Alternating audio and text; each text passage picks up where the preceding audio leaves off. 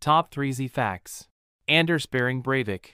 On July 22, 2011, Breivik perpetrated 2 separate attacks in Norway. He first detonated a bomb outside the government buildings in Oslo, killing 8 people. He then traveled to the island of Utøya, where a youth camp was being held. Disguised as a police officer, he opened fire, killing 69 people, mostly teenagers and young adults. Breivik was arrested and charged with acts of terrorism and multiple counts of murder. During his trial, he expressed no remorse for his actions and used the proceedings as a platform to justify his extremist beliefs. He was found guilty and sentenced to maximum 21 years in prison, but can be extended case by case. The film 22nd of July was based on the horrific events.